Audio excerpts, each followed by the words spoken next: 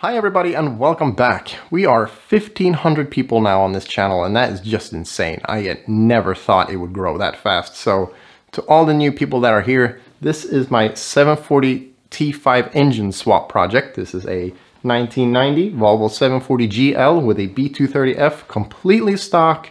It has no extras at all. It's just a basic Volvo. And what we're going to be doing is putting a T5 engine, that's the 5-cylinder engine, from a V70 into this instead. It's quite a popular swap. And this is what we're going to be doing from now on over a foreseeable future. This project is going to take up basically 80% of this channel right now. There might be some tips and tricks videos along the way, but this is what we're going to be focusing on. So if you want to follow this project, don't forget to hit the subscribe button. And with all that said, let's get started because we have a lot of things to do today. We got to pull the engine, transmission, drive shaft. We also got to disassemble the bits and some bits in the front end here to get everything out in one big package.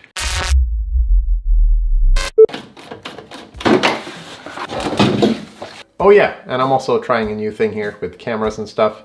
So it's really hard to know where this GoPro is pointing, but I got it in super wide mode, so hopefully it will be covered. We can undo the hose clamp here. Hopefully, if it's not rusted, everything seems very rusted on this car. It's a good and a bad thing. I think it's a sign that not a lot of people have been working on it, which is good, but it also means that everything is stuck.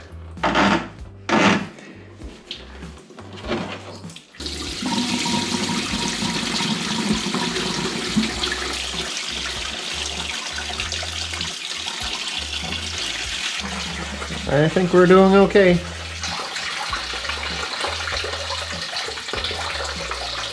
Yeah, it seems like that either goes one way or the other. Either you get all the water or you don't get any water in the bucket. So we lucked out this time. All right, that hose is off. Let's get this hose.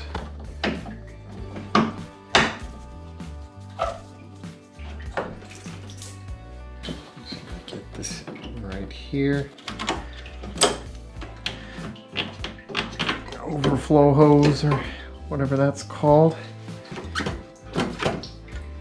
You know, making YouTube videos like this is a lot different from when you're working on cars usually, because you gotta think about everything. Like, you gotta think about the light, the sound, what happens now, what happens next. So there's constantly something on your mind. Whoa, holy crap. I can't believe I forgot that. That's actually quite serious that I forgot that. Always start with removing your battery, obviously. You don't want that connected when you're cutting wires and removing stuff.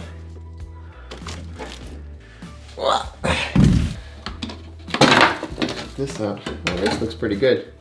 These are usually pretty rotten due to the battery acid, but this one looks pretty good. So moving along quickly here, we're gonna remove the intake hose here just because it's kind of in the way.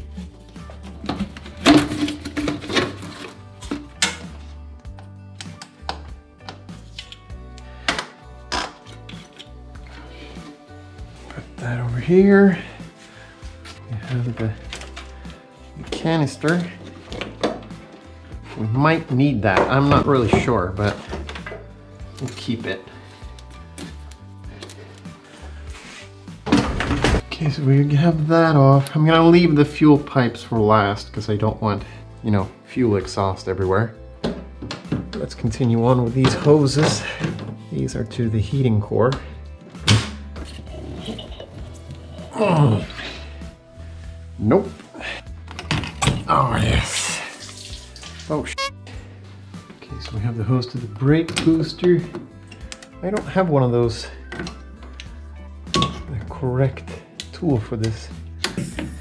Just take the whole plug out. There we go.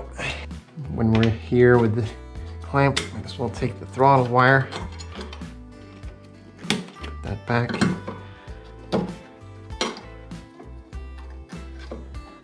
There we go. The servo line. So if we just take it off here, it should be fine, I guess.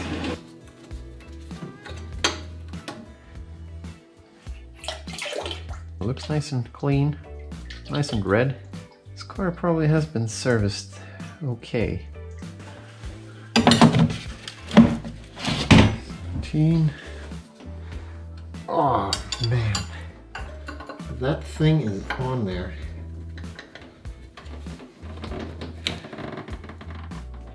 Oh yes, awesome. Oh, there we go. Look at that. Came out nice anyway. All right, so next up I'm thinking wires. Let's start with this one, the main wiring loom, as I like to call it.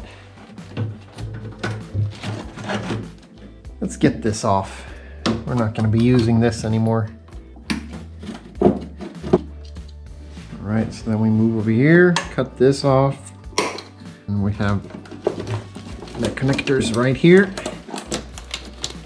Go into the car. We have the lambda right here, or the oxygen sensor. Let's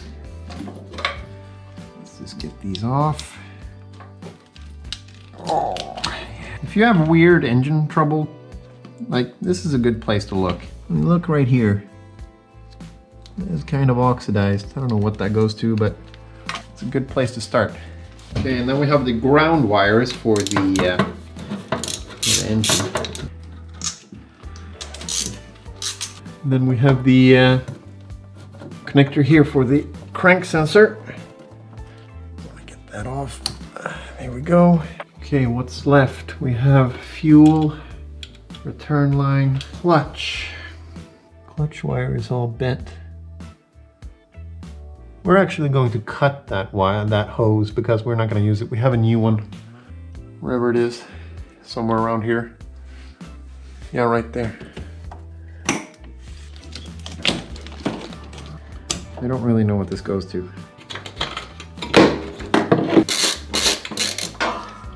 There. Like so. All right, I think that's it for the engine bay. Now we're gonna move on. We're actually gonna move inside the car and get the gear knob off, and then we're gonna get under the car, get the transmission loose, drive shaft, and so on. So yeah, let's keep going. All right, so we're inside the car now, getting ready to drop the gearbox and the drive shaft. But before we do that, I want to get this shifter out of the way. So I'm gonna show you guys quickly how to disassemble this. So we're gonna get the flat one out. I'm gonna start with getting this little compartment here. Take that off. 2 Phillips head screws. So we undo those like that, and then we take these 2 as well. Oh no! Then you're gonna reach for it and it falls into oblivion. Yeah, it's completely gone now. Never liked it anyway. So back. Oh, that's not supposed to happen. There's supposed to be a clips right here that holds this in place, but that's obviously been removed at some point. Just pull the gear lever like that, and we disconnect the heated seats. Maybe that is an option, I don't know. It's probably the only option on this car in that case. And then we have the light. We don't really need to remove it, just put it right there for now.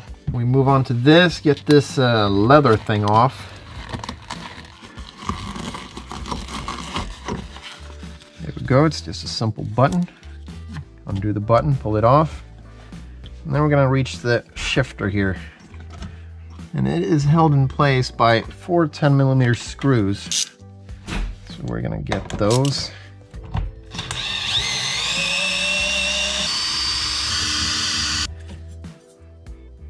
Get that off, pull this up, push that out of there, like so. Ugh. All right.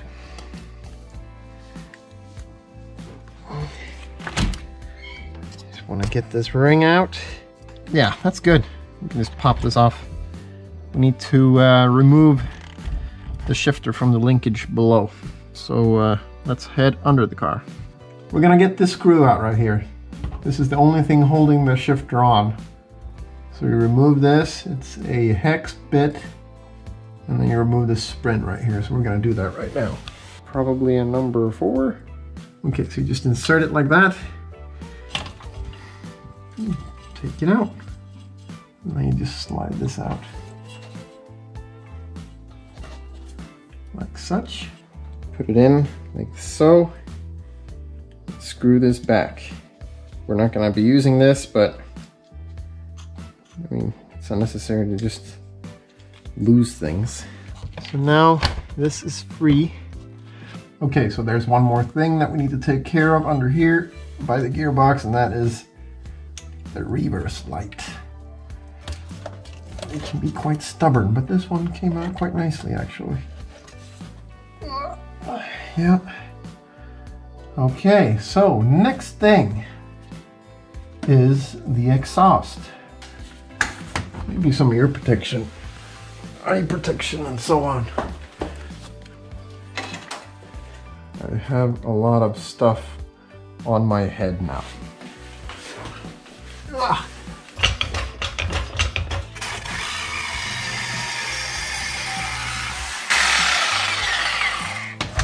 Oh, simple as that. These are both 19 millimeters, by the way. Could be good to know before you dive under here.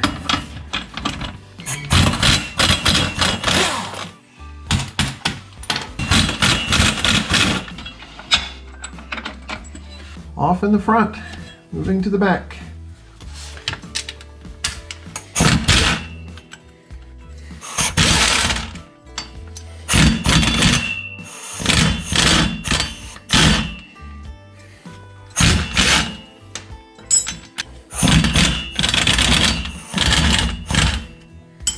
All right, point number 2 with the drive shaft is getting, there's a bearing right here that keeps the drive shaft in check. So we're gonna unbolt the bearing, and then we're gonna pull the whole drive shaft backwards and get it off the car, because it rides on a pin up front, so you can't pull it downwards. You gotta pull it back.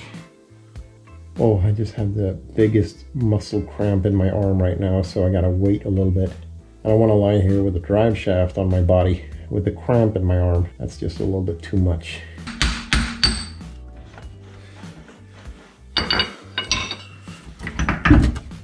See if I can. See, it kind of rides on a pin. It's very important not to split this. That is easily done.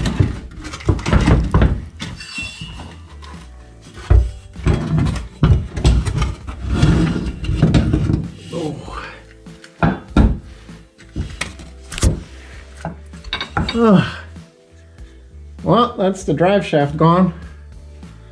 Awesome. Now we can take the gearbox and engine out. Woo! Let's do it. 4 little screws. Now we can officially remove the engine. Okay, so let's pull this engine out. I have unbolted the engine mounts. It's just 2 little bolts. Gotten those out of here. Everything else is done. Probably missed a few things, but yeah, we're gonna find out very soon. Oh yeah, we gotta get the fuel lines.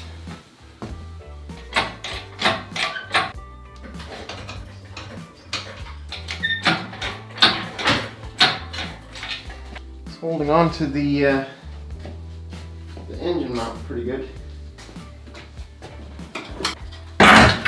There we go.